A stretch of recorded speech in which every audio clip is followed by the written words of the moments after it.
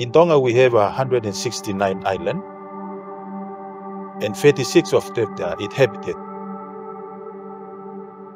Most of the offshore islands is about the remoteness islands. Maybe 4 days to go there, or spend 6 hours to reach by boat there. It's not inhabited. My name is Tonga Tuyano.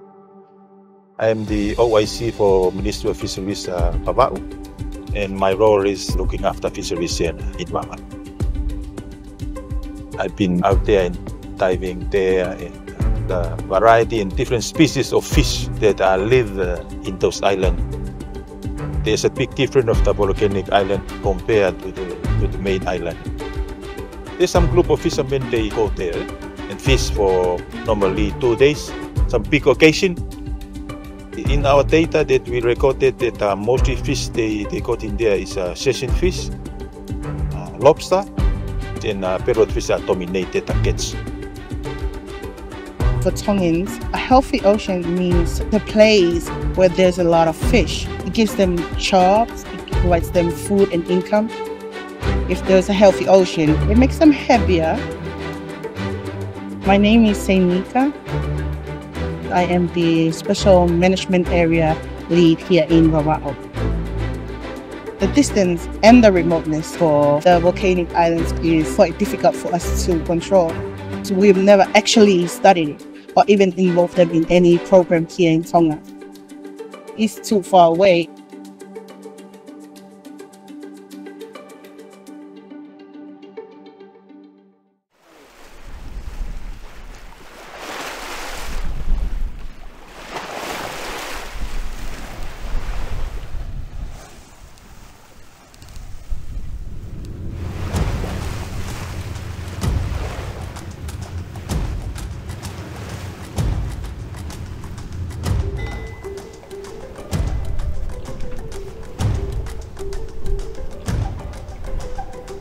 My name is Pattrick Smallhorn West.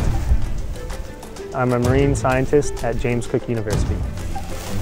My role is to help collect some of the data and information that the Tongan government needs to make decisions about their oceans.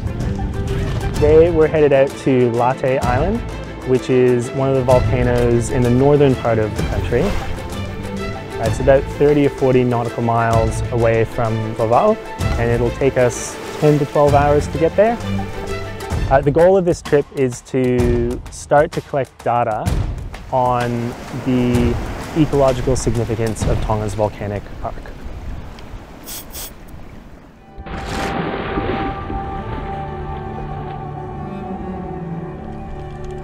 When I'm underwater, my job is to count fish and count corals. We swim along with a tape measure and count all of the large fish that we can see within a certain belt.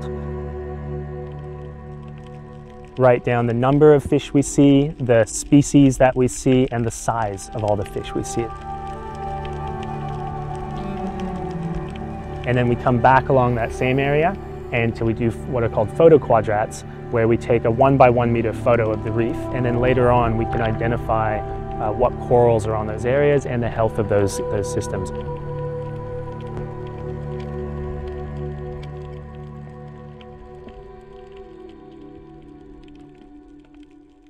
Ultimately, all this data is fed back to the Tongan government and the Tongan Ministry of Fisheries so that leaders like Seini and Tonga can use them in their decision making. Tonga's volcanic islands are pretty diverse. They can look like all kinds of things. Some of them are your classic volcano coming out of the sea look, where it's just flat water and then this triangle emerging from the ocean.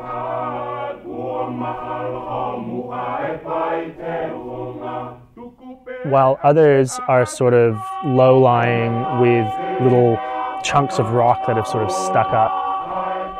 Some of them are still smoking and then might subside down in a couple of months, who knows. And they're part of this ring of fire that goes all the way around the Pacific.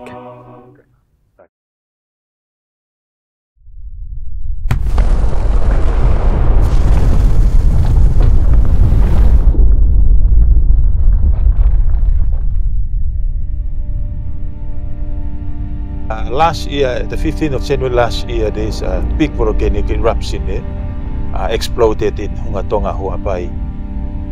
The day I was here, I was in Wava'u that day. What I hear is a loud bang. Before I was in a big island, but after the eruption is no more island. It's like a big bomb that dropping in Tonga. It's falling like a rain. It covered all the vehicle, all the houses were covered, and all around rock was a coastal area. Very scary. I never imagined when I go back to Tonga, I see the effect and the impact from the volcanic eruption. The eruption in 2022 proves just how active and dynamic this environment is. So what we've found over years of study now is that these islands are actually really distinct from mainland Tonga. So the fish species we're finding there are different. The coral assemblages are different. And the whole ecosystem is really kind of a unique setting that you wouldn't find anywhere else in the country.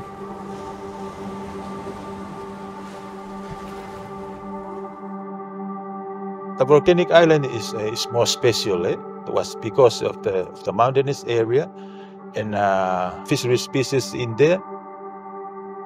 It's very important for Tonga culture. It's very important to us. These islands are of global significance. To be listed as a UNESCO World Heritage Site, there are 10 UNESCO World Heritage Area criteria, and they only have to satisfy one. These islands satisfy 3.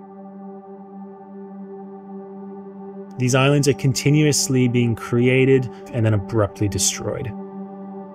They represent major stages of Earth's history and are a place of ongoing geological processes. These islands are a living lab for understanding how life evolves and adapts to extreme environments. And how has life learned to cope with massive natural disturbances? And then how can these then provide us with lessons about our impact on the planet? And then lastly, this Sea of Islands has been used as a navigation aid by Polynesian voyagers for 1,000 years. So the cultural values of these islands are also significant, not only to being Tongan, but also to the larger Pacific community and their shared history. If all of the volcanic islands like Late become recognized by World Heritage, it's benefit the fisheries in Tonga, like in terms of resources, capacity building for staff, and also support our co-management for fisheries in Tonga. I think to manage that kind of area, we need bigger program for that. All those levels has to collaborate in order to make Tonga fisheries management become more advanced. Tonga is really well known for the humpback whale migration that happens every year, but there's so much more to explore in the marine ecosystem.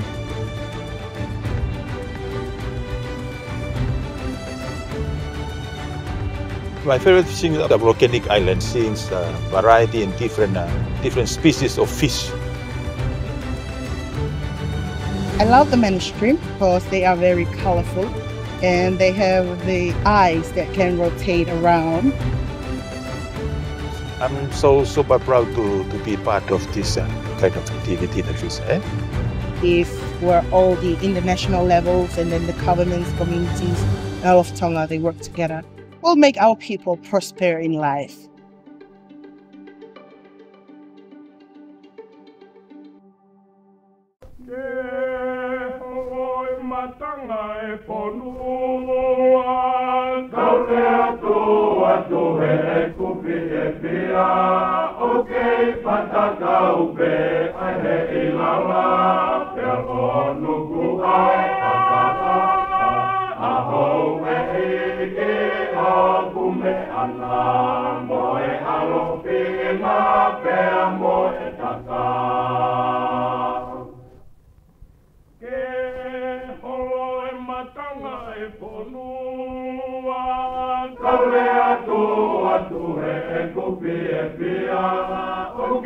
Pataka upe ai hei la la, ke lo nuku ai